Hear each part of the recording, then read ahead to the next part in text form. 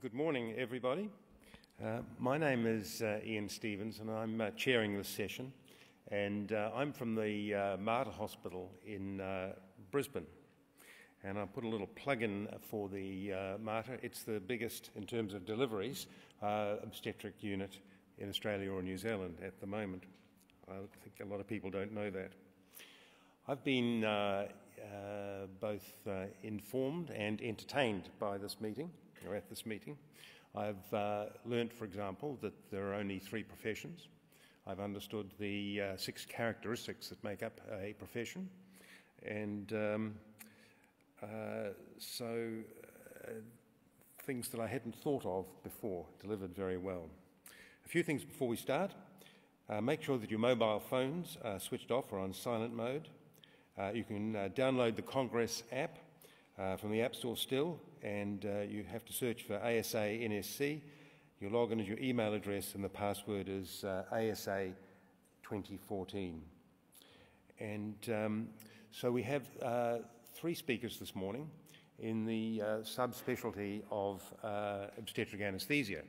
I must confess that I voted in the debate for the proposition that it was just a state of mind, but that was because I was entertained by the people framing the debate, and I don't really believe it. I believe we are really a subspecialty.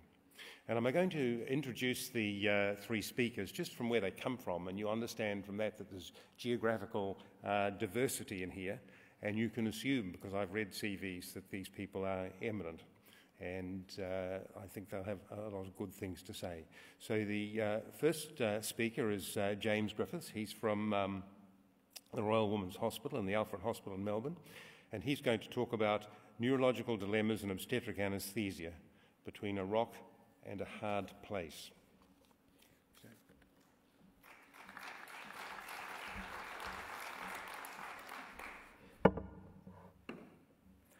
Good morning, everybody, and thank you for sticking around for the last day of the conference. My background is essentially as a tertiary hospital obstetric anaesthetist who dabbles in neurosurgery, although some days I feel like a neurosurgical anaesthetist who dabbles in obstetrics. I think it depends on the day. Naturally, I'm interested in the cases where the 2 specialties overlap, which is relatively infrequent. My task today is to go over the ways in which neurological disease can impact on pregnancy and the ways in which pregnancy can impact on neurological disease. Now, neurological disease still kills women today. Conditions such as thrombosis, hemorrhage, and epileptic seizures still rate 3rd, 2nd or 3rd or 4th on the maternal mortality reports every single year. And in fact, the incidence hasn't changed much over the last few decades, despite the changing around them of other conditions such as cardiac disease, eclampsia and hemorrhage. Most pregnant women with serious diseases such as neurovascular disease and tumours are treated in tertiary hospital settings. So today I'd like to focus more on the conditions that we're much more likely to come across in the labour ward setting and present challenges to our day-to-day practice. The conditions, there's obviously endless numbers of conditions we could cover, but today I'd like to look at hydrocephalus and shunts, idiopathic intracranial hypertension, MS, spina bifida, and particularly women who have undergone previous spinal surgery and neurostimulation.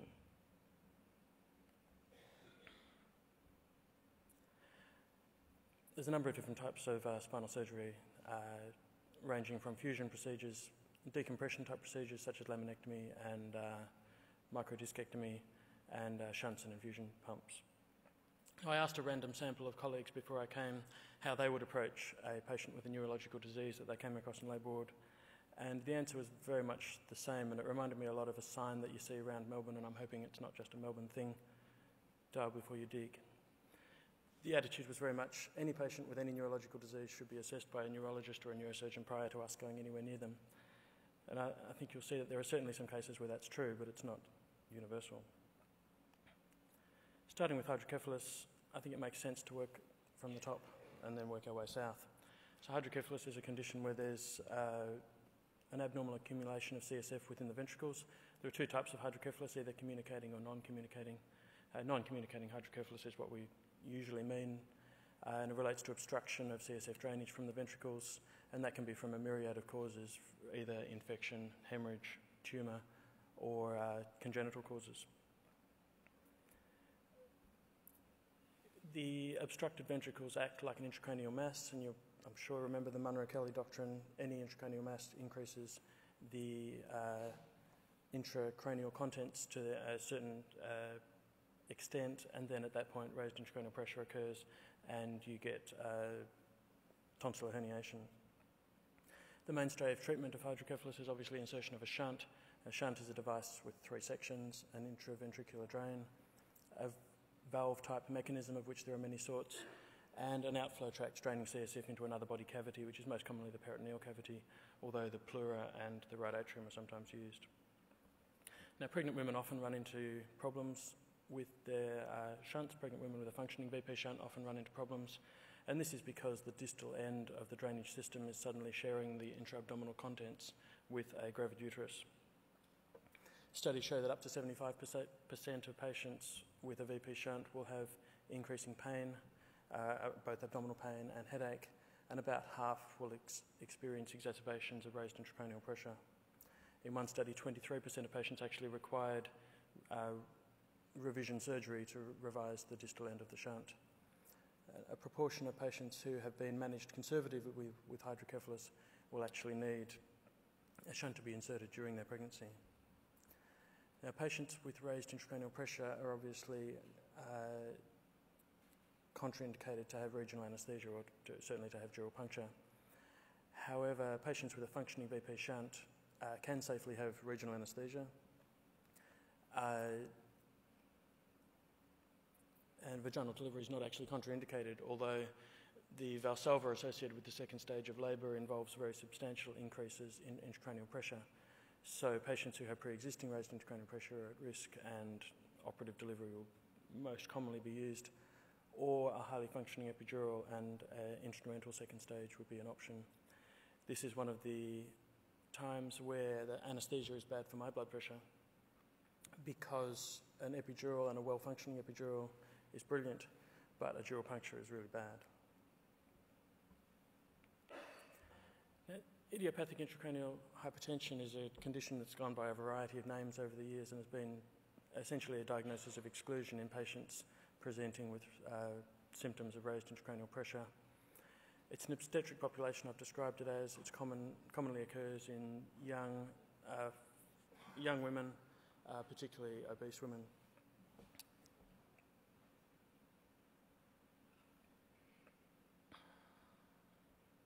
And these women present with headache and papilledema and normal CSF and normal imaging, although they do have the slit-like ventricles you can see on the screen.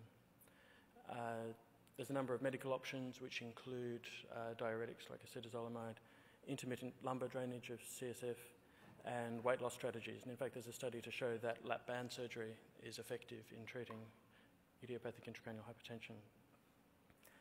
If these treatments fail, then the option involved is to put in a lumboperitoneal drain, a permanent shunt.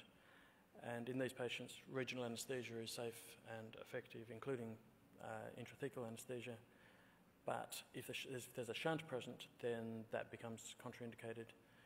Firstly, because any injection of local anaesthetic into this CSF in the lumbar region, an unpredictable amount of the drug will go down the shunt. And secondly, because the shunt is directly in the path of the needle and there's risks of damaging the shunt with either an epidural or with a spinal needle. There are case reports of people doing it successfully, and as there are case reports of people doing many things successfully, I think this is one particularly that Sir Humphrey Appleby would describe as courageous. Most of the idiopathic intracranial hypertension women do well and symptoms improve after pregnancy. Moving on to multiple sclerosis, as you know, it's an autoimmune, it's an immune-mediated disease anyway that has a initially relapsing remitting course with discrete episodes of neurological dysfunction where these clinical symptoms depend on the location of the lesions, and these change from episode to episode. It's more common in women than men again, and it's more common in women to present in women of reproductive age. There's a whole host of etiological work looking at causes of the disease and many theories. there's some evidence, in fact, that the disease is increasing in frequency around the world. The aims of treatment of MS involve accelerating the resolution of each episode, preventing recurrent episodes, and reducing the steady decline of the disease over time. And like many autoimmune diseases, MS tends to get better in pregnancy, especially in the third trimester. However, the fact that the women have a pregnancy doesn't affect the progression of the disease. So over a period of time, the number of relapses they will have over that time is unchanged. They just won't have them while they're pregnant. They'll have them in the 3 months after the pregnancy. And that may be due to fatigue, intercurrent infection, or removal of the immunotolerant state that pregnancy is. Now, there's been concern in the past about the use of regional anaesthesia in MS for a number of reasons, partly because spinal anaesthesia particularly involves putting concentrated local anaesthetic into the CSF, and if there are denervated spinal nerves in the region, there's potential to cause neurotoxicity. There's also potential to exacerbate relapses of MS. Now, there's been really very little high-quality evidence to support these contentions, and while initially there was a move from spinal anaesthesia to epidural anaesthesia, thinking that that would involve lower concentrations of local anaesthetic reaching the spinal nerves, essentially now there's not much evidence for that either, and most obstetric anaesthetists will be happy to perform regional anaesthesia in the setting of MS. A couple of things to bear in mind in severe MS. Patients who have disease of the thoracic spinal cord are at risk of autonomic dysfunction and can have very profound hypotension, which is resistant to treatment, associated with both regional and general anaesthesia, really. The other thing is that hyperthermia is associated with MS relapse, so that's unlikely under regional anaesthesia, but under general anaesthesia it's important to avoid overwarming, and temperature should be monitored. I'll talk briefly about spina bifida, although it's a disease we're seeing less commonly these days. As you know, it's one of a spectrum of congenital disorders relating to failure of closure of the neural tube, and the subtypes describe the anatomical extent of the abnormality, and that ranges from very minor, where there's essentially no skin defect at all, through to very severe and incompatible with life, where you get the entire neural tube exposed. The incidence is falling due to maternal folate supplementation and better antenatal diagnosis. The current incidence is something like 1 in 1,000. Although the incidence in the offspring of sufferers is much, much higher, maybe 3 or 4%. Now, survivors of spina bifida who reach reproductive age have a host of problems, including kyphoscoliosis, abnormal pelvic shape, and neuropathic bladder, and may have undergone multiple corrective procedures in the past to correct musculoskeletal and urological abnormalities. The recurrent UTIs and latex allergy are common, although becoming less so. Whilst normal vaginal delivery is possible in a patient with an abnormal pelvic shape and lower limb weakness, it's very likely that instrumental delivery or operative delivery will be required. And this raises the problem of regional anaesthesia in these patients who have very abnormal and to some extent unpredictable from the outside anatomy. The procedure can be very technically difficult due to the kyphoscoliosis and abnormal pelvic shape of the patient, and also due to scarring from the corrective surgery. And secondary local anaesthetic spread is unpredictable due to the uncertain CSF circulation.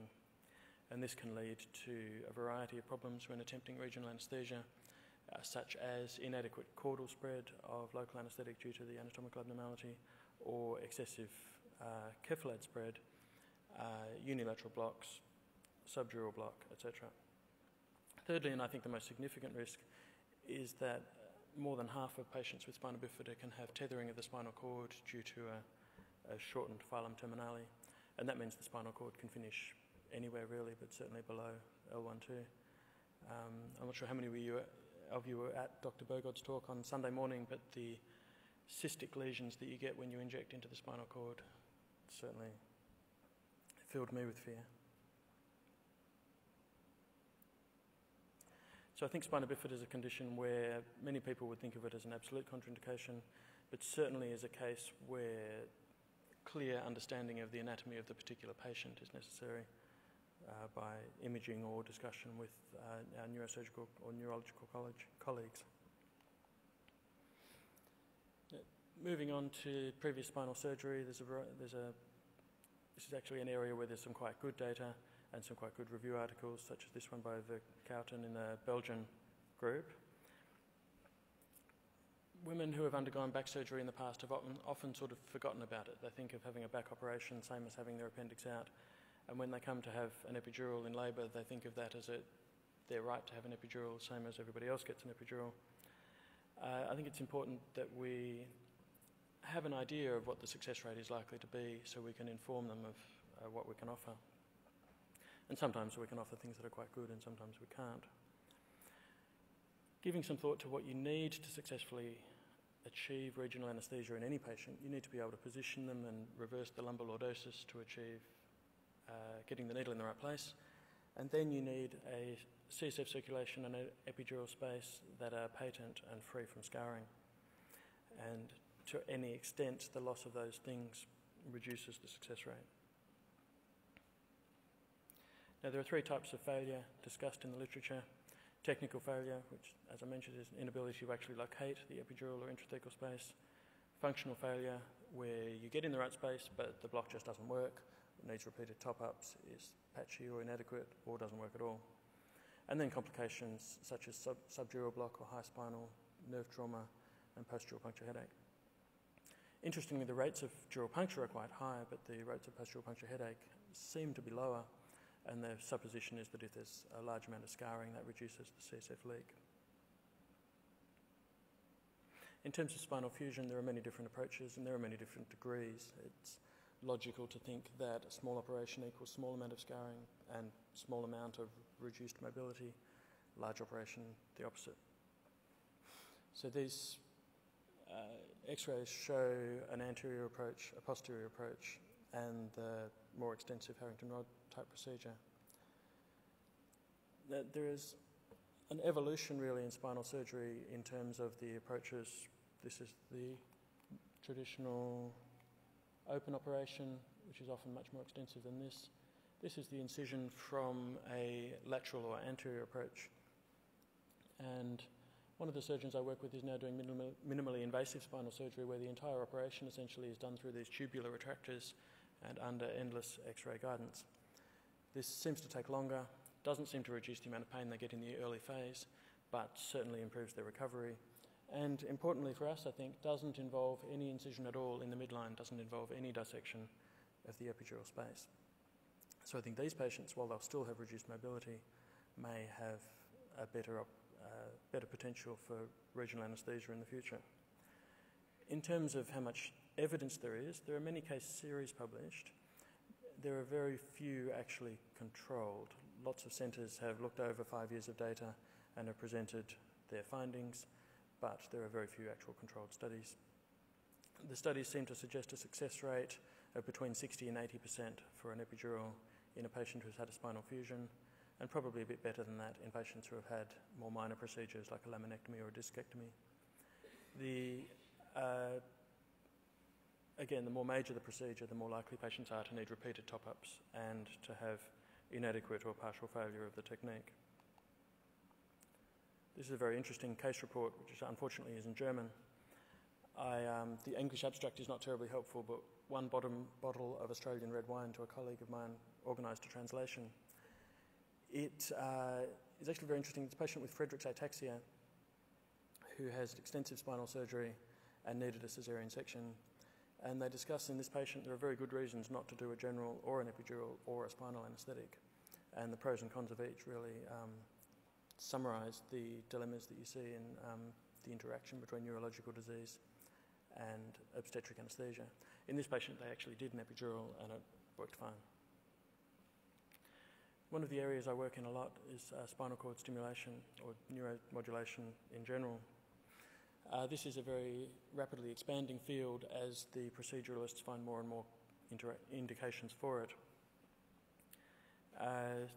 Stimulators can be used intracranially for conditions like Parkinson's disease, peripherally for diseases like trigeminal neuralgia, occipital neuralgia, But the spinal cord indications at the moment are complex regional pain syndrome and failed back surgery syndrome, and they seem to be very effective. The systems involve placing an electrode by a variety of means into the epidural space at a location determined by the neurosurgeon and neurologist. There are leads connecting from the electrodes to a pulse generator, which is placed either in the buttock or in the anterior abdominal wall. The batteries in the pulse generator are charged either by wearing a proximity plate, which generates an electromagnetic field in close proximity to the battery, and patients tend to wear that for an hour a week just while they're watching TV, or the battery gets changed every 3 to 5 years under general anaesthetic. So most young patients have the proximity charging device, and this creates a lot of the issues in pregnancy. In fact, one of the reasons why I find this fascinating in pregnancy is that the amount that we just don't know. Apart from a few individual case reports, there's really very little written. If you ask the product reps to send you the information that they have about pregnancy and spinal cord stimulation, there are 2 papers they send you. One is a literature review, which summarises all the individual case reports, and one is a case series on spinal cord stimulation and patient-specific considerations. I think this must set some sort of record for the world's shortest case series, because it describes the outcomes of exactly 2 patients who underwent spinal cord stimulation. And in fact, one of those patients turned off their stimulator when they thought about getting pregnant and turned it back on again after they'd delivered. So there's really only 1 patient in this paper that had spinal cord stimulation during the pregnancy. Now, the evidence that is quoted in these papers discussing the safety of spinal cord stimulators, particularly relating to electromagnetic fields and the use of electromagnetism around pregnancy, they quote papers like 1960s research looking at ECT in pregnant women, papers looking at cardioversion in pregnant women with arrhythmias, and one paper actually quoted a study looking at the outcomes of pregnant cows living in close proximity to high voltage power lines. Not surprisingly, in the light of this quality of evidence, neither the TGA or the FDA have approved the use of spinal cord stimulators during pregnancy. So the recommendation of the company is that they're turned off. However, even turning them off creates issues because the companies don't know what happens when the batteries are turned off for 9 months, when they're not designed to be turned off. Some of them didn't have solid state memory and therefore lose all their settings. And like mobile phone batteries, they're designed to be charged and discharged, although the technology is constantly improving. Now, most women turn off their device as soon as they become pregnant. As soon as they know they're pregnant. Now, obviously, if neuromodulation or if the electromagnetic field associated with charging actually causes significant effects to the developing fetus, turning it off at 8 weeks is way too late. The trouble is we don't really know how this whole area of medicine affects fertility. We don't know how chronic pain affects fertility. We don't know how the potent analgesics that the women are taking as the alternative to spinal cord stimulation may well be worse than having a functional spinal cord stimulator. And we obviously don't know about the neuromodulation itself. Every single paper written on this subject observes that patients with spinal cord stimulators are much happier, have their pain much more controlled, have much more energy, and therefore are much more likely to get pregnant in the first place. From an obstetric anaesthetist point of view, we need to know exactly where the device is and exactly where it's tunnelled from. Some of these devices are placed via L2 or L3 or L1, L2, and then are tunnelled up very long distances in the epidural space to lie in the lower epidural space of the lower thoracic region. We also need to know where the leads run, because they can run for very significant distances. The leads are 50 centimetres long. And where the pulse generator is. Pulse generators are less commonly put in the lower abdominal wall now in childbearing women, but certainly have been in the past, which creates an issue for caesarean section. Now, I was going to talk about spinal ultrasound. I think that's a huge topic that we might leave for another day. So just to conclude, there's a large number of neurological conditions. I think we've covered some of the key ones that we're likely to come across in everyday practice. Previous spinal surgery was shown as associated with a very high failure rate, and communication with many of these conditions, communication with our neurological and neurosurgical colleagues is very important. Thank you.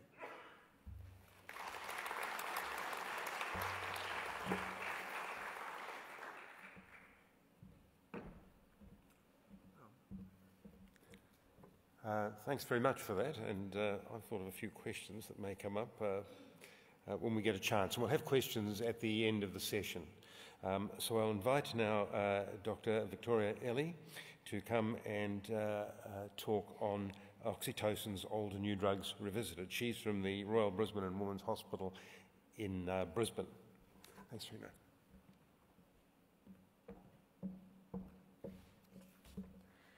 Thanks very much, Ian, and thanks for having me today. So I was hoping that this might get you a bit more interested in the topic. This morning I'm going to talk about the history and current use of oxytocic agents. I'm going to talk a little bit about their background and the evidence supporting their use today, both in vaginal delivery and caesarean section. So if you're not feeling that interested, I've just got my last slide here, the take-home messages. So all three classes of oxytocic agents have a role. Our practice concerning oxytocin in caesarean section is evolving, and really the ideal agent is going to depend a lot on the patient characteristics and the practice setting. We know that these agents are used both for prevention and for treatment of postpartum hemorrhage. And as a profession, we're involved in both of these. As a profession, we've seen a lot of diagrams like this, but the great news is the only important bit's just here. So the agents that we're going to talk about today are ergometrin and friends, oxytocin and friends, and the prostaglandin family. And they probably all increase intracellular calcium and cause myosin phosphorylation. And of course, it's all about reducing hemorrhage. And we know that that's important. And in Australia, it was the fourth leading cause of death in the triennium 2003 to 2005. So before I go through the agents, I have a case to share from 1863 in the Melbourne Lying-In Hospital. And it's taken from a book by Janet McCalman. And I'm using this to just show how much we've gained in this department. And we learn from history how well people have done and how lucky we are now. And to get you into the spirit of the 1860s, this is a painting by Henry Byrne of Swanston Street from the bridge, and it was painted in 1861, just 2 years before this patient presented. So Mrs. RS was an Irish lady, 44 years old and in her 12th pregnancy. It's likely that many of those previous children didn't survive. She presented in labour with good-sized twins and had a long labour. So just from knowing these facts, it makes us a bit worried about her risk of postpartum hemorrhage. And I'll come back to her later. So in early Australia, maternal mortality was very high. In fact, across the board, mortality was really high. And this diagram shows 500 to 600 deaths per 100,000. And this remained really high until 1937. And these figures are really replicated in the United Kingdom. About 1937, you can see a rapid and constant decline right up until now. And the most recent numbers we have for Australia is 8.4 per 100,000. Now, the factors contributing to this rapid decline are multiple and really interesting to look at. And probably a main contributor is the introduction of antibiotics in the 1930s. Now, this timeline is really specific to factors involved in the management of postpartum hemorrhage that would have affected that decline. So here's the reduction in mortality just starting. Just before that fall, ergometrin was isolated. The following oxytocic agent was oxytocin, and after that the prostaglandins. But of course there's many things happening at this time. So in 1929, the first transfusion service in Australia was developed and continued to improve over that century.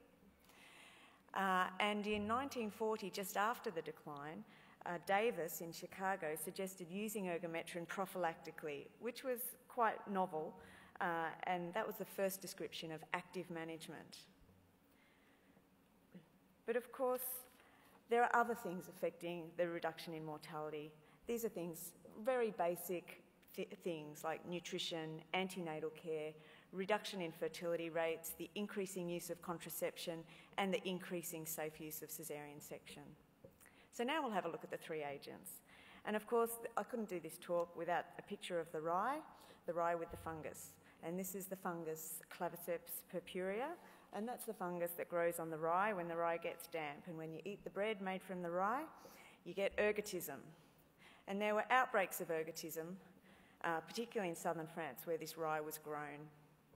And during the outbreaks, there was noted to be an increase in stillbirths, and that was due to the oxytocic effect. And also the symptoms included peripheral gangrene, and that was due to its vasospastic effects. And it was known as an excellent uterotonic that caused an almost incessant action on the uterus. And it's documented to have been used in the 1500s. And the dose at that time apparently is reported to have been 3 of those little black spurs, and apparently that's about 500 micrograms of ergometrin, or the equivalent. Then in the 1800s, there was very overzealous use of ergometrin or of the uterotonic, and it led to lots of uterine rupture and stillbirths.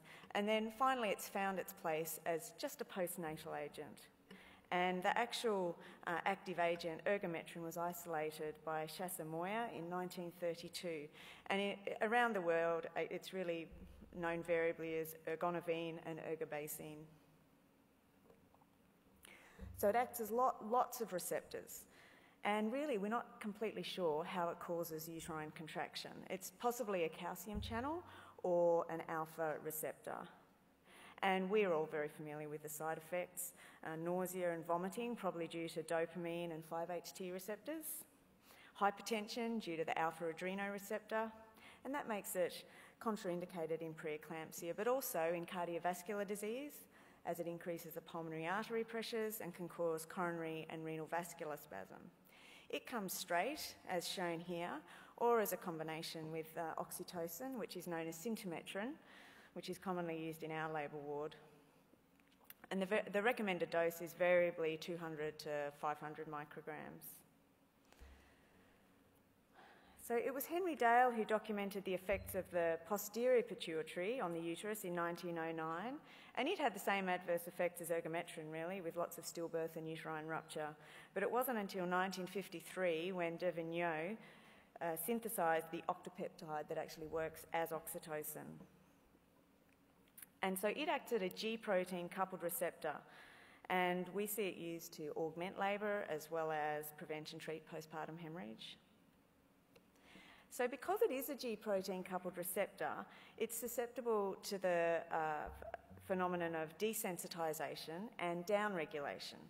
In other words, with ongoing use, there are fewer receptors and they don't respond with the same effect. It's been demonstrated in rats, and it really gives a good scientific basis to our clinical practice of moving on from oxytocin to another agent if there hasn't been a good response to oxytocin. So oxytocin dosing in caesarean delivery is an area that's really changed a lot in the last 10 years. Cavallo and others used logistic regression to find out the ED90 during caesarean section, and it was found to be 0.35 units. Clinically, when they do dose-finding studies, really they find that most people get very good uterine tone. This is in elective cases with no oxytocin or very small boluses. And they concluded that doses of 0.5 to 3 units is adequate to achieve uterine tone in elective caesarean section. And because of the receptor effects, the case in a failure to progress type of caesarean section is different. They've been exposed to oxytocin, the likely receptor downregulation. The ED90 is higher, and it has been found to be 3 units. And so why are we fussing? Well, it's important for us to get the lowest effective dose because of the adverse effects of oxytocin. And as we've all seen, these are cardiovascular, including hypotension, tachycardia, ST depression, headache, flushing, nausea and vomiting. And these were much more marked when we were using 10 units. And they seem really uncommon now that we're using 3. And it's also important to note that these effects are exaggerated if a patient is hypovolemic. And there's one report of a death after 10 units were given to an unresuscitated woman under neuraxial anaesthesia. Now, in the United Kingdom, they do a lot of surveys of their practice. And they published a survey last year looking at what kind of oxytocin doses were being used and if they've changed since these dose-finding studies have been published. And they found that for the first time since doing this survey, no one was using 10 units. However, really, most of them were still using 5, with only a really small number actually using less than 5 for an elective caesarean section. So change is slow. And I'm not sure in Australia what a survey of anaesthetists would show us, but in 2010, a survey on oxytocin use was done in obstetricians in Australia and New Zealand. And that showed that the majority still use 10 units, or I think they use 10 units. And only a couple actually suggested that they might use 2 to 3 units. But the main interesting thing was only 2% said that it was the anaesthetist who decided what the dose was. I think the answers might have been different if they'd asked the anaesthetist, so maybe we should ask ourselves what we use. In our institution, which is a really nice place to work, really nice blue sky, nice place to live, possibly not as nice as the Gold Coast and how it's been treating us over the weekend. So I think at our place, the anaesthetists choose the dose. We use 3 units for an elective caesarean section and 3 units for an emergency caesarean section, and we always offer more. And my personal opinion is that it reduces side effects a lot, and a kind of follow-on effect is that it improves your communication with the surgeon, because they're always wanting to find out how much have you given and are you going to give some more. And so at least it starts the conversation. And when we talk to registrars who rotate through our hospital, it becomes fairly obvious that this lower dose is often a new concept to them. So I think practice is probably changing slowly as in the UK. Now, carbetocin is obviously the newest agent, and it works on the same receptor as oxytocin in the same way, but just has different pharmacokinetics. It achieves firm uterine tone after 2 minutes, and the duration of action is an hour. It was initially examined in healthy women having elective caesarean section under regional anaesthesia, and these trials showed it was better than placebo and equivalent to oxytocin. And a Cochrane review in 2012 supports that after caesarean section or vaginal delivery, with less requirement for other agents. Now, comparisons are quite difficult because they're compared to oxytocin, and everyone really uses oxytocin in very different ways. Some give a bolus followed by a higher concentration infusion, some give a bolus followed by a lower concentration infusion, and some just use an infusion. So comparing studies is actually quite tricky. And there's a lot of international variation in the licensing. In Australia and Canada, it hasn't really moved on from elective caesarean section under regional anaesthesia. In the European Union, it's licensed for both elective and emergency caesarean section, and in Mexico and Russia, it is licensed just for vaginal delivery. And it's not licensed for use anywhere after a general anaesthetic, and that's because of those initial studies that were done in regional anaesthesia. So on to the prostaglandins. It was in Stockholm that Bergström identified all the individual prostaglandins in the 1960s, and we're relatively familiar with the prostaglandin E2s from handover, the prostin and Cervidil, which are used for cervical maturation. Misoprostol is a prostaglandin E1 analogue, and it has been evaluated for postpartum hemorrhage, and its main distinguishing feature is that you can deliver it by the oral or rectal route, and it has a good long storage life. Regarding F2 alpha, the Japanese were the first ones to report injecting this straight into the uterus for postpartum hemorrhage, and they suggested that in 1976. Now, the side effects of prostaglandin F2 alpha are well known. It can cause pulmonary hypertension, VQ mismatch with hypoxemia, bronchospasm, hypothermia, nausea, vomiting, diarrhea, hypotension, hypertension, and cardiovascular collapse. And all of that can happen while you're having a massive hemorrhage. So various institutions have got strict guidelines on how to draw it up. And what I would say, it's really very useful to have the guide to how to draw it up and what the recommended dose is, right with the ampule, right in theatre, because it's usually at a time when you can't be doing mental calculations while everything else is going on. The other thing to consider is what type of needle you might require. because if the abdomen's closed, hasn't been open yet, you might have to use a spinal needle to go through the anterior abdominal wall, whereas if it's open, just any needle is fine.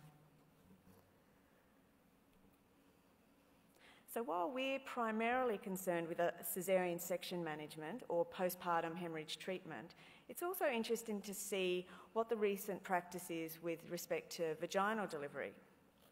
And in the 1980s, it was suggested that active management of the third stage actually reduced the incidence of PPH by 70%.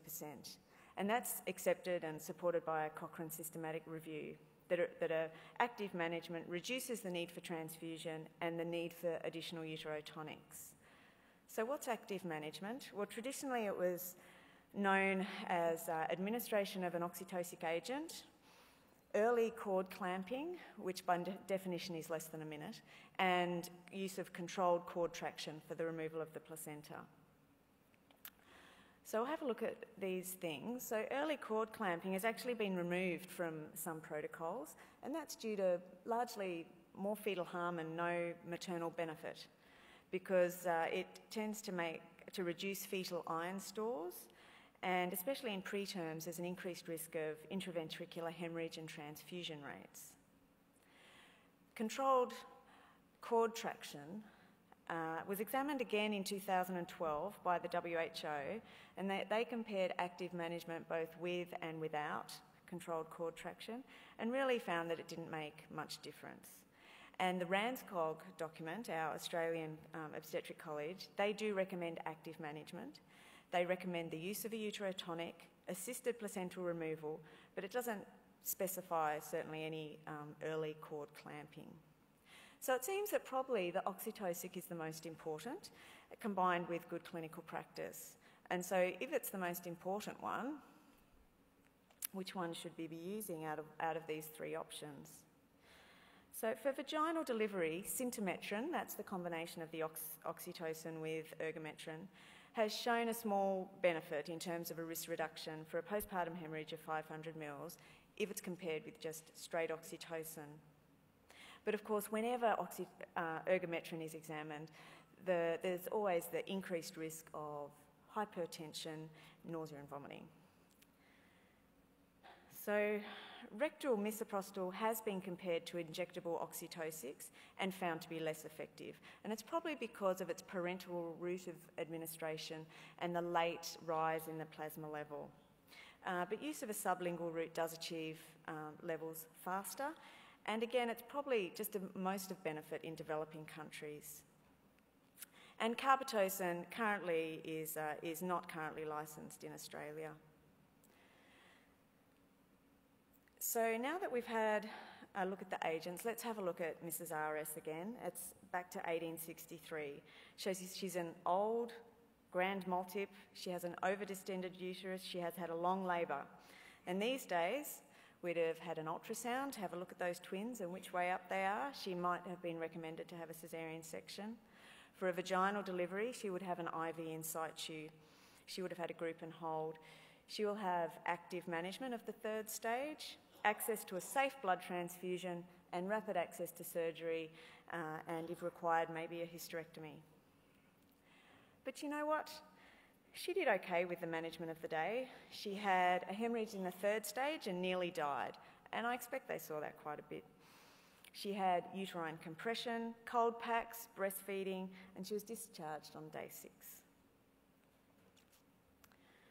So in summary, the uterotonic agents are likely to have contributed somewhat to this rapid decline in maternal mortality that happened after 1937. Each of the agents have a role to play in the prevention and treatment of postpartum hemorrhage. And I think our practice of caesarean section and using oxytocin will continue to evolve over time, and it would be quite useful to audit that. And the ideal agent will really depend on where you're working and the specific characteristics of the patient. Thank you.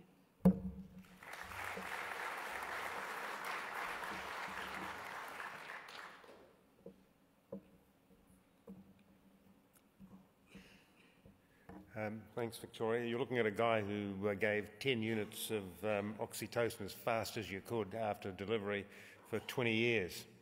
and I don't do it anymore. But it was a norm for a very long time. Something to think about. Our next speaker is Dr. David Elliott from Westmead Hospital, and we've heard him before. He's a very good speaker, and he's going to talk about something that's never ever happened to anybody in this room, the failed epidural. What next? But there are people who do have failed epidurals, so I'm interested to know what they have to do. We never admit to them. Thanks, Ian. I'll just plug this in.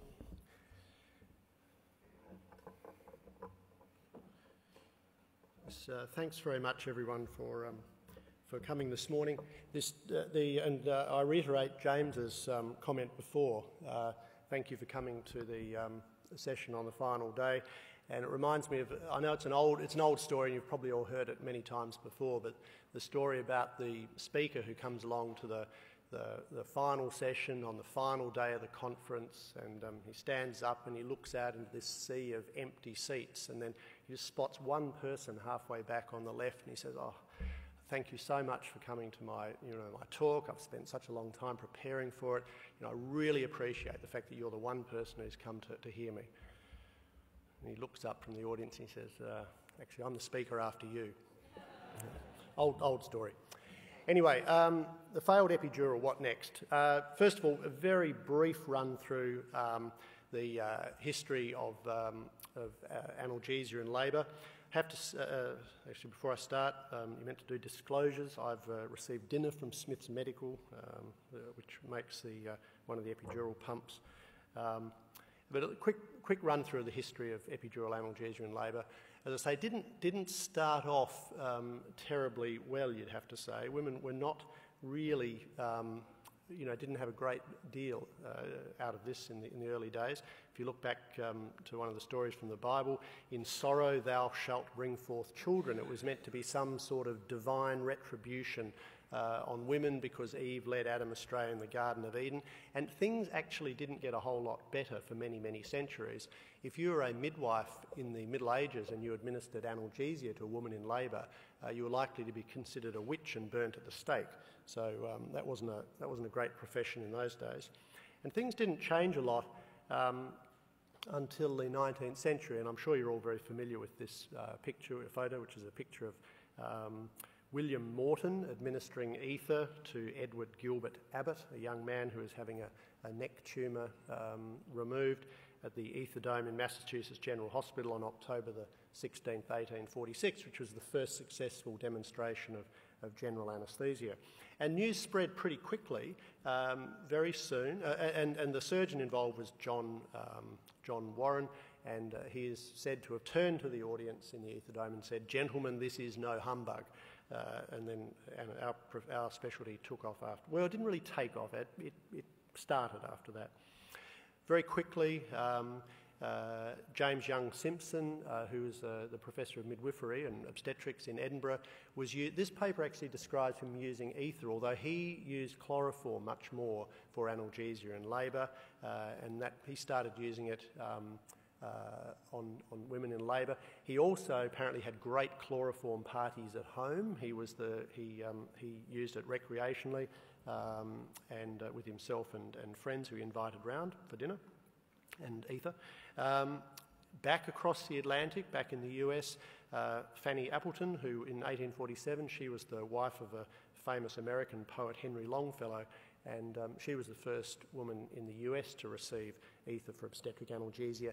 But these agents remained a little bit on the fringe for pain relief for a while. And what really changed, in the English-speaking world at least, was when John Snow in 1853 administered chloroform to Queen Victoria for the birth of her second-to-last child, Prince Leopold, and she's reported to have referred to it as that blessed chloroform, and things really, it gained a sort of an acceptance as a result of that. Not great times in the early part of the 20th century when something called twilight sleep came along, which essentially involved giving women huge doses of morphine and scopolamine, which effectively rendered them insensible, to their labour. So I guess it worked in terms of providing analgesia. Unfortunately, it killed quite a lot of women because of respiratory depression and aspiration, and so that fortunately disappeared pretty quickly. In the next decade or so, in the 1910s and 1920s, something that we would start to recognise as providing epidural analgesia started to be used, and that was the use of caudals, usually single shot, occasionally with malleable catheters left in the caudal space to provide analgesia. And then finally, in the 1950s, we see something that really we recognise as being an epidural. Initially, single-shot epidurals, usually administered by obstetricians, and then with the advent of epidural catheters, epidurals administered by anaesthetists. And really, you know, what's happened since then has been fine-tuning, you could say, rather of the drugs that we use and some of the bits of kit that we've got available to us. Anyway, getting back to what I want to talk about today, which is rescuing the failed epidural, and I'll talk about it in the obstetric context. And this scenario won't, there's nothing particularly strange about this. You're on call for the delivery suite or birth unit. You get a call at 2 o'clock, a request for analgesia in an uncomplicated primer at term. She's in early but active labour at 3 centimetres. Cephalic presentation, occipito-posterior, nothing strange there. So you go in and you insert an uncomplicated epidural, lumbar epidural, give an initial dose with a reasonably standard mix, a total of 15 mils of 8% bupivacaine plus fentanyl. And after 15 minutes of adequate analgesia, obs are stable. You're terribly modern, and so you set up a intermittent mandatory bolus epidural regime with some midwife-administered top-ups for breakthroughs, and you go back to bed thinking that that's all very well and good. At 3:30, you're asleep. The phone rings, and at 3:40, the phone rings again, and then you wake up.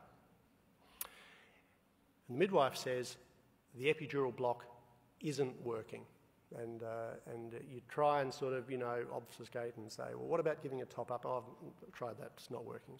So you come back into the hospital, and on your way in, you're thinking about the various different things that could be happening and why your epidural that seemed to go in so well suddenly doesn't seem to be working. And what you're hoping, of course, and what you expected was that your epidural catheter was in the midline or somewhere thereabouts, and it works as intended and provides good analgesia. And that's what occurs most of the time. In fact, statistically, that's what occurs around about 85% of the time. But we're here to talk about what happens in the remaining 15%. The epidural catheter, of course, could have been misplaced in an innocuous but completely ineffective and non-epidural location. And usually that's where the catheter where your TUI needle has encountered some sort of degenerative cyst or has some sort of false loss of resistance in the paraspinal muscles and ends up just curled up in as I say, an innocuous subcutaneous or intramuscular space, but won't actually provide much analgesia. Although, of course, the bracket, the subtext of that is you can be tricked, because remember that we've given 15 or 20 mils of our local anaesthetic mix containing fentanyl, and so you may get some analgesia just from the subcutaneous or intramuscular fentanyl component. And so you may get some analgesia even though it's not in the epidural space, but it's certainly not from a local anaesthetic effect on epidural nerve roots. Or it could be in the epidural space, but only partially effective. And there's lots of reasons for this. The catheter could have gone out laterally and be in a lateral compartment. It could be in the subdural space, and you can get very bizarre, patchy sort of blocks. Clive Collier, who many of you would know very well, is a very well-known Sydney anaesthetist, and he's published this fantastic book called An Atlas of Epidurograms. So over the years, Clive has had to, every time he's encountered some sort of unusual block, somehow he's managed to get consent from these women and has done epidurograms on them. I think the book could be better retitled Putting Epidural Catheters in Places You Didn't Even Know Existed, but there's certainly some very interesting pictures. It's not a great rendition of it, but that's the so-called tram tracking of the radio contrast media that you get with a subdural catheter.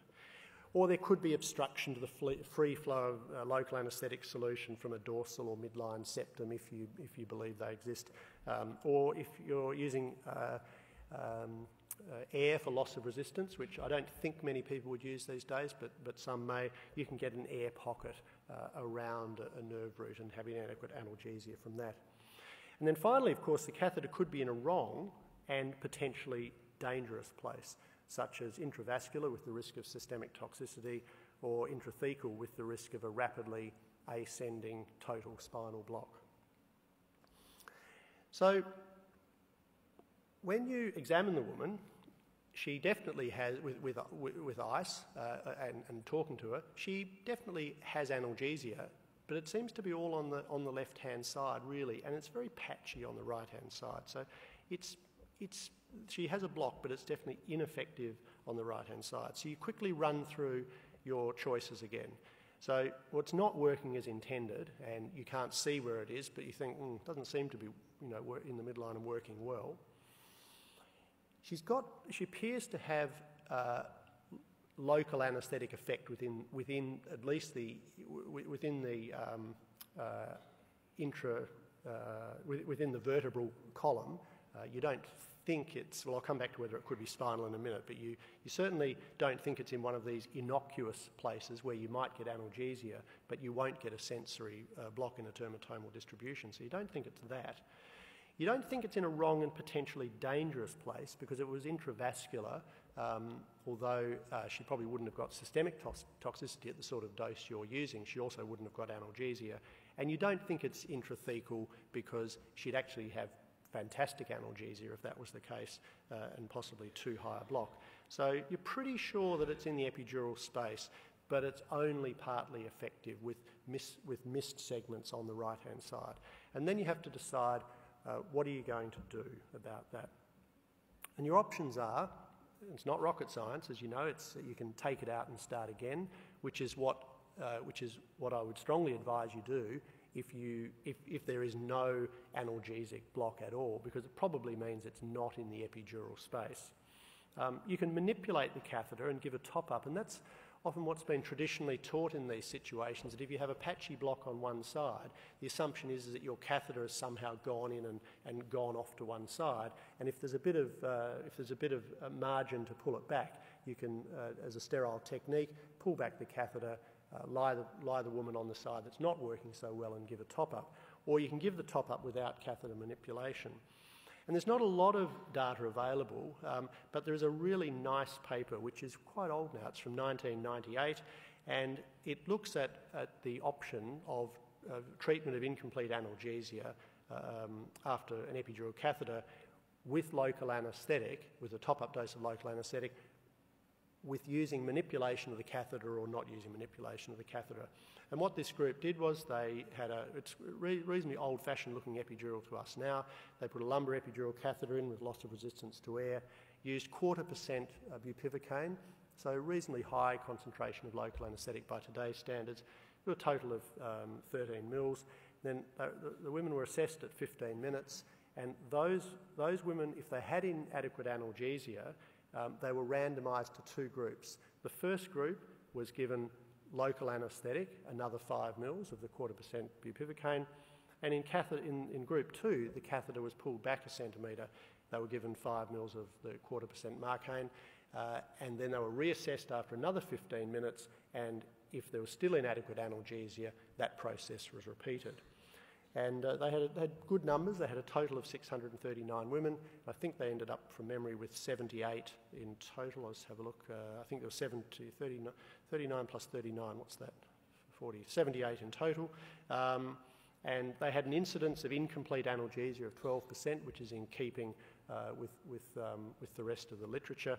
And interestingly, Over 3/4 of these women, 81%, had incomplete analgesia on the right-hand side, and that's very common to get this so-called L1 sparing, and there's lots of theoretical reasons why that may be the case, which I won't go into now, but we can talk about later if we want. But certainly the majority of incomplete analgesia with epidural catheters is on the right-hand side. So this was a success after the initial intervention with the 5 mils of extra local anaesthetic, and you can see between the two groups there was no difference. Both that was effective in around about 3/4, 74% and 77% respectively, irrespective of whether you manipulated the catheter or not. And then those women who went on to have a second intervention, all of the women in both groups had complete analgesia with those top-up doses. So my suggestion from this is that, in fact, even if you have a patchy block, unless it is a true unilateral block, there's actually no point in manipulating the catheter. You can just give a top-up. This particular group used 0.25% bupivacaine. These days, I would, although we don't have any evidence from the literature for this, I would suggest using our low-dose mixture to give that extra top-up. And then you can reassess things, and if you've still got inadequate analgesia, that's the point where you say, this is not working, I'm going to bail out and talk to the woman, and depending on the clinical circumstances, offer to re-site that epidural, either as an epidural or my own preference would be for a combined spinal epidural. So that's an approach for management of the failed epidural in birth unit, or delivery suite. What about when you're first putting in a catheter and you want to test the catheter? And traditionally there was this idea of giving a test dose with a high concentration of a small volume of high concentration local anaesthetic, such as 2% lignocaine. The problem is that every single dose of local anaesthetic you give down an epidural catheter should be a test dose. Just because your test dose indicates that you are not in the wrong place, and I'll come back to that double negative in a minute, does not mean that subsequent doses are necessarily safe. So I don't really like the idea of a one-stop test dose that thereafter means that your catheter is safe, because that's not the case. And the reason why we should consider every dose we give as local anaesthetic being a test dose is that we know that the incidence of dural puncture is between about 0.5% and 2%, depending on the circumstance, depending on the experience of the anaesthetist involved, and that venous placement in the pregnant population can be anything up to, a bloody tap can be anything up to 15% of blocks, much more than in the non-obstetric population because of venous engorgement of the epidural vessels. So I talked about this before. A test dose of your epidural catheter tests that the catheter is not in the wrong place, but it will not test if it is actually correctly sited. So it hopefully will tell you whether it's intravascular or intrathecal, although nothing in life is 100%, but it will not tell you that it is definitely in the epidural space. But the idea of a test dose is to test for safety, not to test for efficacy. It also won't identify subdural placement, and it won't guarantee subsequent bizarre catheter behaviour that sometimes is very, very hard to explain.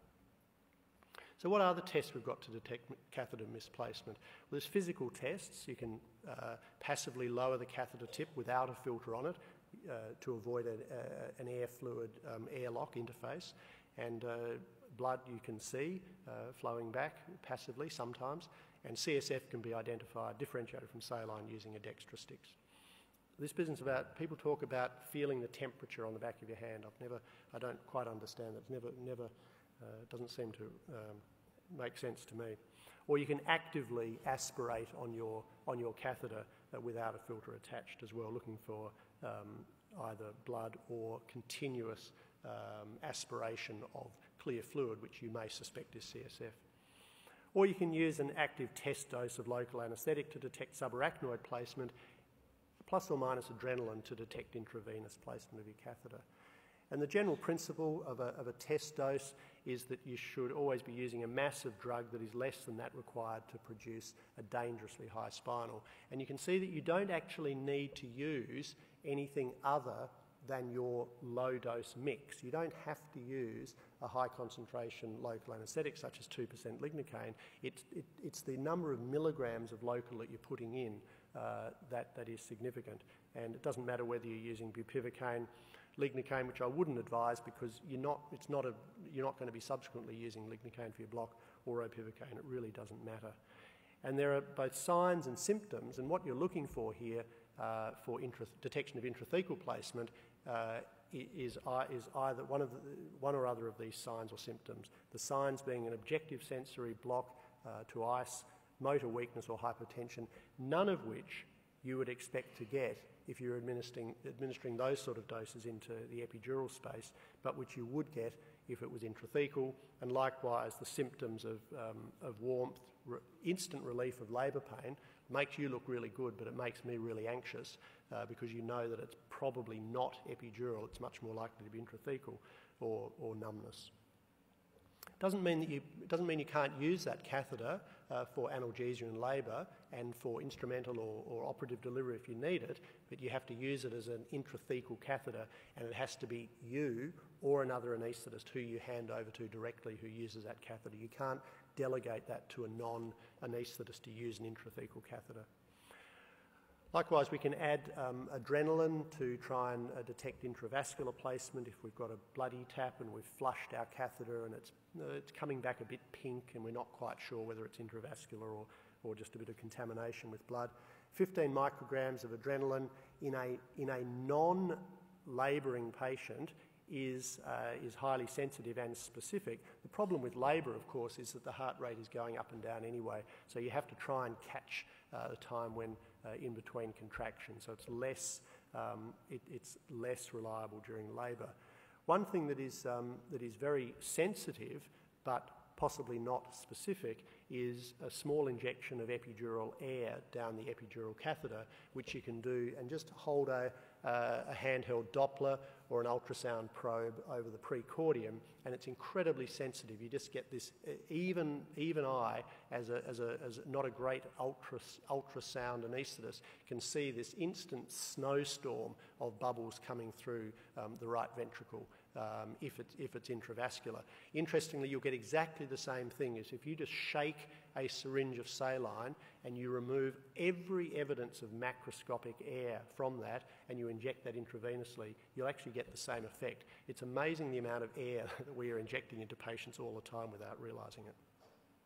So let's go back to the operating theatre now. So, of course, this woman who you've managed to get reasonable analgesia on, but she's developed a non-reassuring CTG and failure to progress, and the obstetrician wants to take her to theatre for an urgent but not code-critical caesarean section.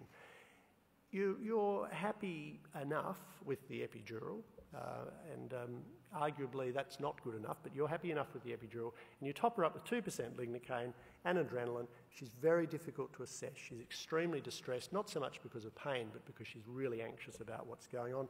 But she appears to have a block bilaterally to T6 with ice, or says that she does when you ask her, and the obstetrician starts. And you know that this isn't going to end nicely. And sure enough, she experiences unbearable pain at the time of incision on the peritoneum. So what are you going to do at this point? And at this point, we're dealing with the failed epidural. Ideally, this would have been identified prior to the skin incision, but we all know that doesn't always happen. If you can identify that you have an epidural that is inadequate, and I would argue if you're not quite certain that she's got that block to T6, which I don't think is high enough, it should be at T4, I would have said this is a failed epidural prior to starting the skin incision, but we all get caught out from time to time. But assuming we've identified it, there are a couple of options.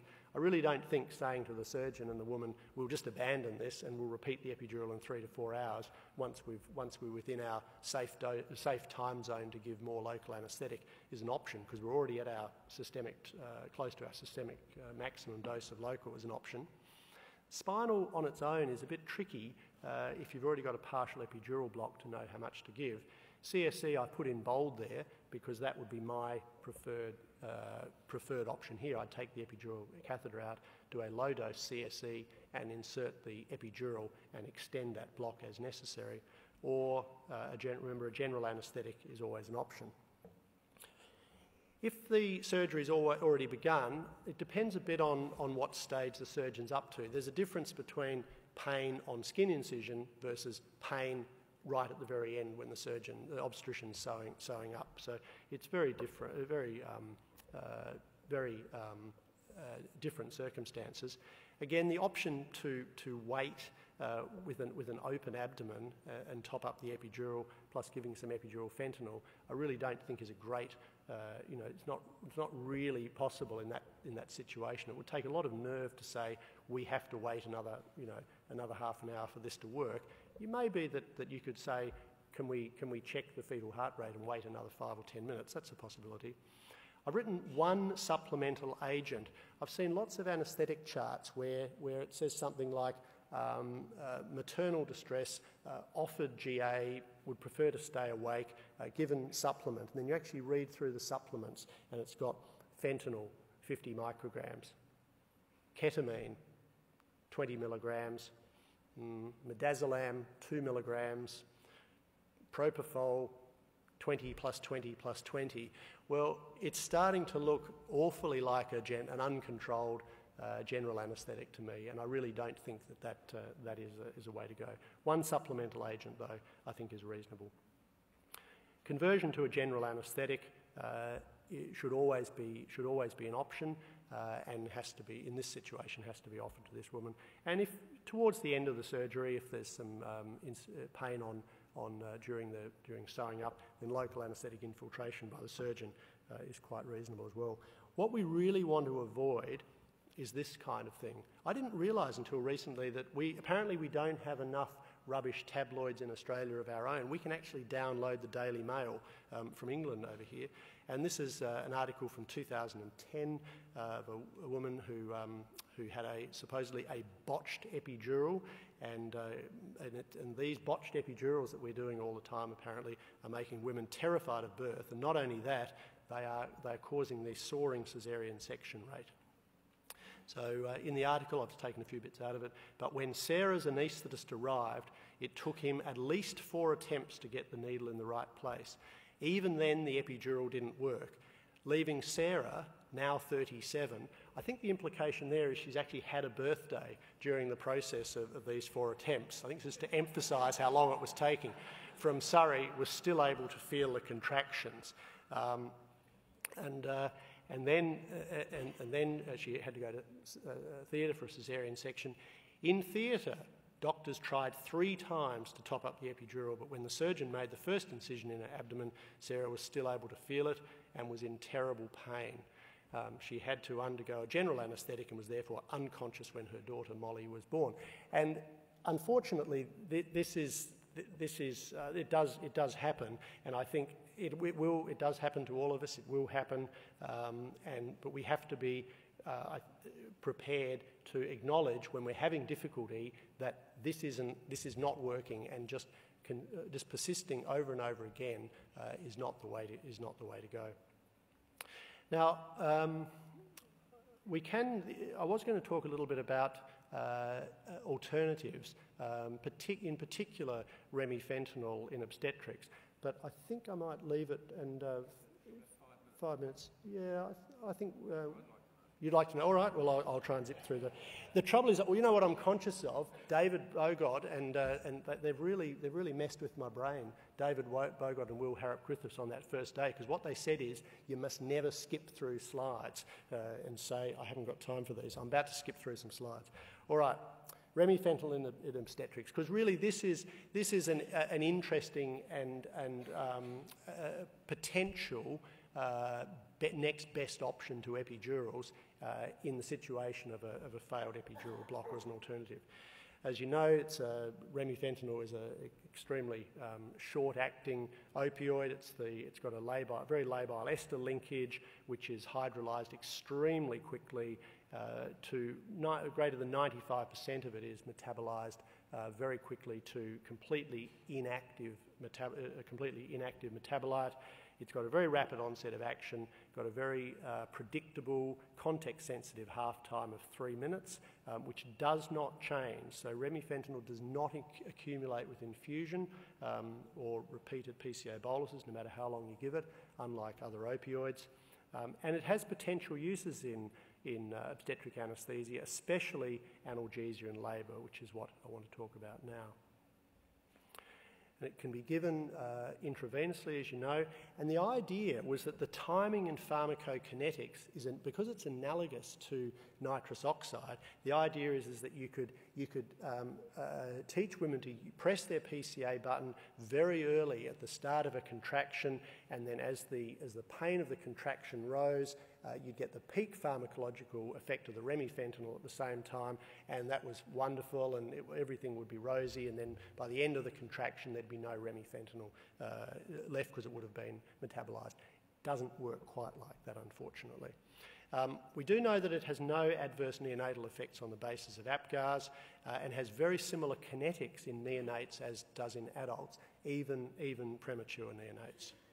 And it first started to appear on the radar in obstetrics in the 1990s. There were lots of just one-off case reports. Remifentanil, usually in women who were contraindicated to have an epidural with thrombocytopenia, some very early case series. Mark Lovell and I actually put one into the International Journal of Obstetric Anaesthesia on a woman with spina bifida, interestingly. Again, platelet abnormalities. Then small series started to come out with varying reports of efficacy and complications.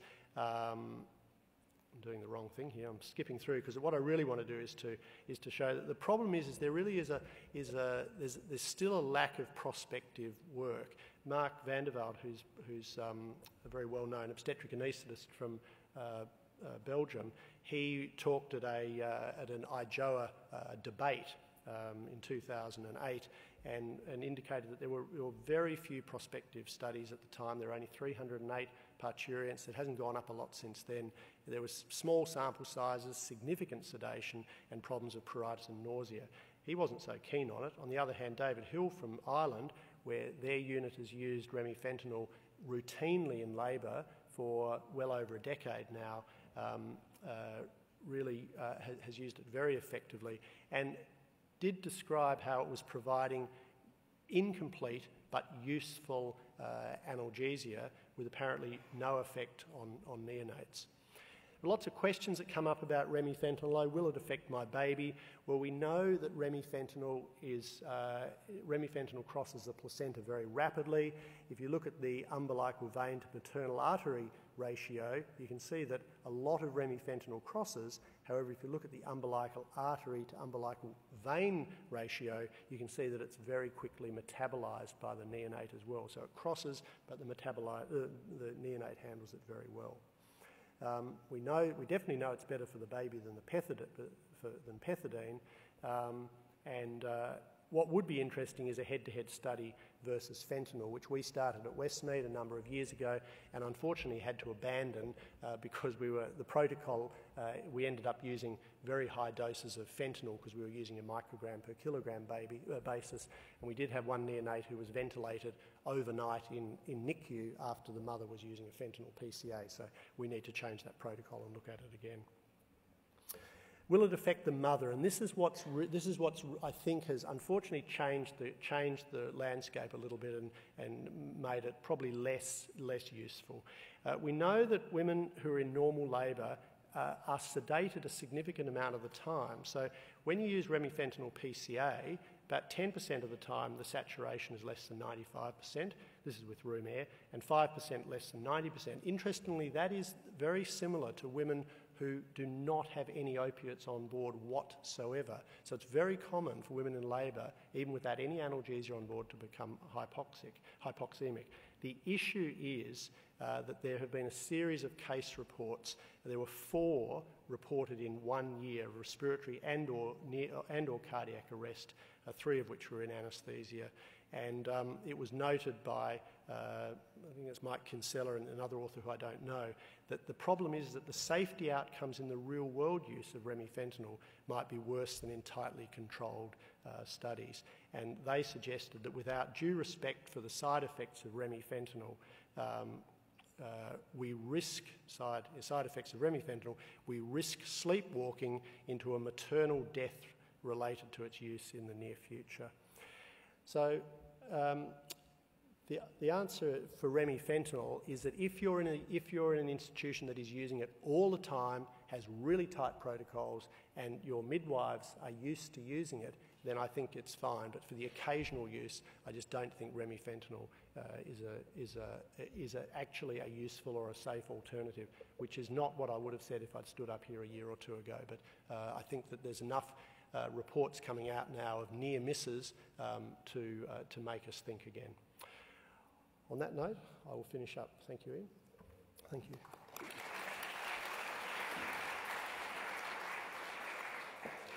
you very much. I'll invite our 3 speakers to come down here, and I'll invite questions for about 10 minutes. We'll see what we get.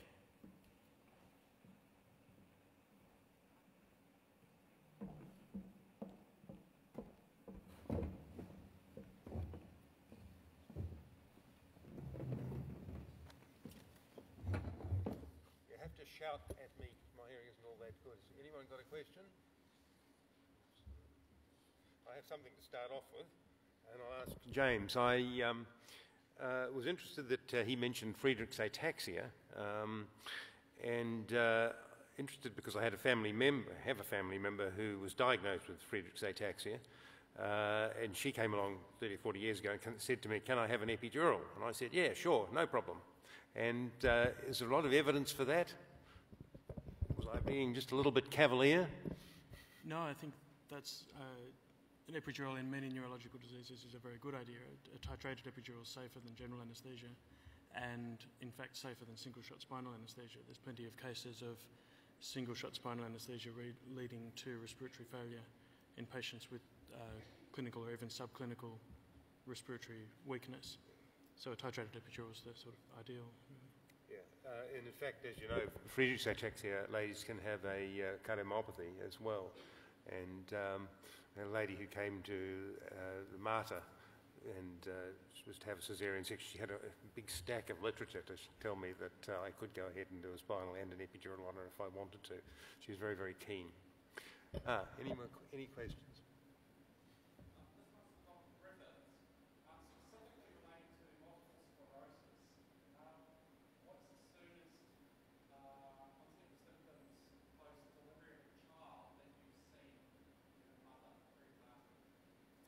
In terms of a relapse, I think that's quite uncommon. I think the presentation of neurological symptoms in the first day or 2 is much more likely to be obstetric related or, conceivably epidural, regional anaesthetic related.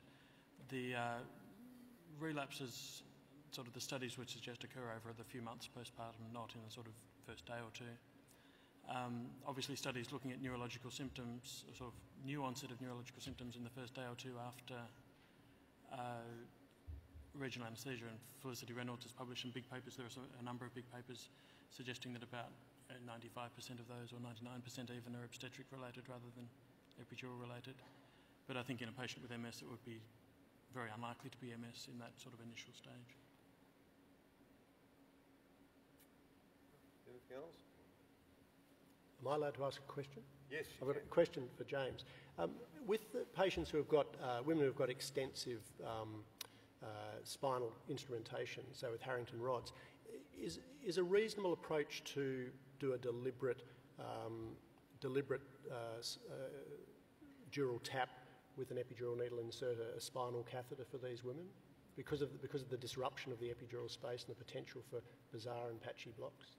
it's certainly described. It's not something I've done. What my preference is to use ultrasound and try and find a space that is beyond the level of the surgery, depending on sometimes the level of the instrumentation and the level of the scarring on the skin are different, and they usually come with a bag of x-rays so you can see what the metalwork looks like. But if you use ultrasound, you can very clearly image normal looking spaces versus the metalwork's very easy to see. So I'd either do a spinal or try an epidural and see how it goes. Certainly continuous spinal anaesthesia is described. And as I said in the talk, the rates of post-dural puncture headache seem to be lower, related to scarring in the epidural space and reduction of fluid leak. The only time I've deliberately entered the subarachnoid space with an epidural needle is in a patient with osteogenesis imperfecta. And I made a decision to enter the subarachnoid space. I'm not sure that was the right thing to do at the time, but it worked well. And I thought that if she got a dural tap headache, we'd deal with it in other ways with a blood patch. And did she? No, she didn't. She was recumbent anyway, just about, so I think that was part of the answer. Is there anything else here?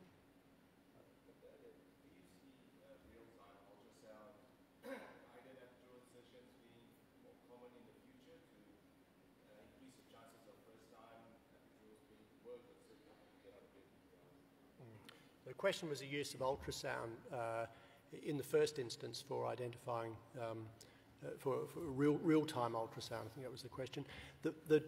It's just technically incredibly difficult. There are quite nice probes now, particularly it's the particular curvilinear probe that you can get quite good indication of spaces. It depends on how skilled you are, I guess, but it's harder to see the depth of the epidural space. I think it's much more useful for marking in the first instance than for doing it in real time. The whole sterile technique, I haven't tried it. I just can't get my head around how I would even go about doing it safely. But James is probably a lot more skilled than I am in that. Yeah, and I've tried it. I've certainly, if I get asked to assist with an epidural or a spinal at Caesar, and the registrar's had 3 goes and they're prepped and draped already, I'll put a sterile probe on the ultrasound and have a look and mark out. Just using a blunt needle, you can indent the skin, but again, my technique is basically marking the skin. The trouble is it's a very tight space, so trying to hold the probe and get the needle in the right, essentially they're both trying to occupy the same space at the same time. I think as the technology gets better, there's a device I saw recently with a magnetised needle. I'm not sure if they're here today in the trade display, but the magnetised needle comes up as a sort of virtual image on the ultrasound image, so you can see when it's going to enter your image. You can use an outer plane approach but still see the needle, which I think it's still not going to solve the two-handed problem. There was a loss of resistance syringe with a spring called the Episure syringe a few years ago, which has gone out of production, but that was a one-handed epidural technique, so that would have allowed, and there are reports of simultaneous epidurals under vision using that one-handed technique. I shot myself with the Episure syringe. I wouldn't advise using it. Yeah, good fun. Good fun, but I think I got skewered in my right eye by a TUI needle at one stage. I might try to use one.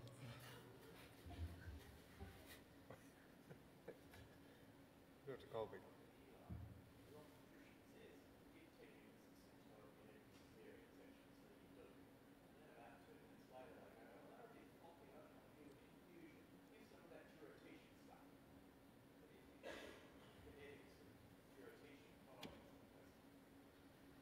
Well, I think both of the drugs act at the same receptor, so I think following what would be a large dose of oxytocin with a dose of carbetocin is in a situation where the uterus isn't contracting, it wouldn't make a lot of pharmacological sense, and I think the most sensible thing to do would be to move on to another agent not acting at the oxytocin receptor, and manage the interpersonal side of things later. I'll go out on a limb here and I'll say we are the ones responsible for giving the oxytocin and we should decide on the dose. Yes, I agree with that. And it's our drug, not theirs, at that point in time. Yeah. Obstetricians, I'm sure they don't even know what you do most of the time. I tend to lie, to be honest.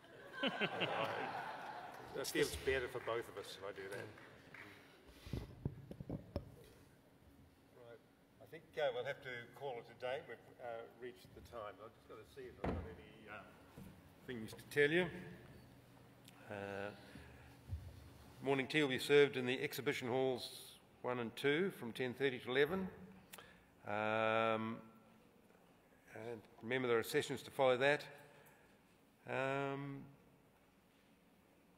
That's about all. And there's some leftover satchels. So if you'd like another satchel, there's some apparently left over. And it just remains for me to thank the speakers. I was entertained and informed by them.